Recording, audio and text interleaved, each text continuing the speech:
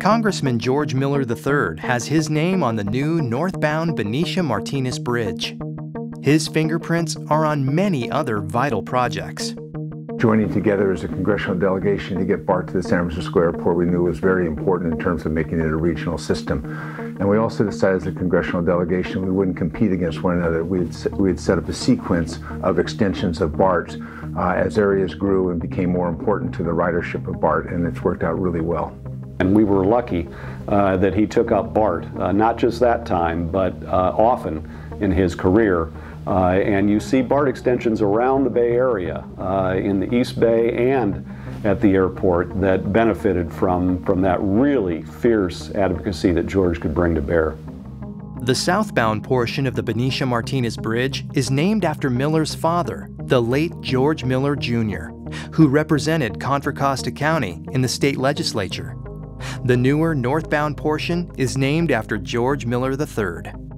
The idea of having two bridges named for my father and for myself is obviously exciting for our family. And it also shows the growth and the change in the area. My father was replacing a ferry boat, and the bridge that was named after me was accommodating tremendous growth and traffic between the Bay Area and Northern California.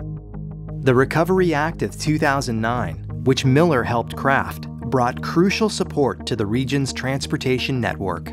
The inclusion of transportation infrastructure in any economic stimulus plan is important because it means jobs right now.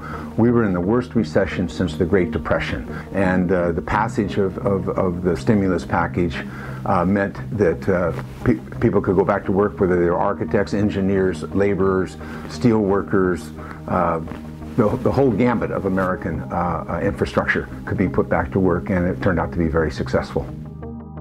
Congressman Miller is being honored with the John F. Foran Award for Legislative Achievement. Senator Foran recently passed away after a long career shaping California transportation policy, including sponsoring the legislation that created MTC. When you talk about John Francis Foran, you're talking about one of the icons, certainly in California transportation and nationally in transportation. He was all about transportation all the time and became a huge innovator in terms of the integration of systems and modes of transportation, and obviously the San Francisco Bay Area and the state of California have really benefited from his forward thinking.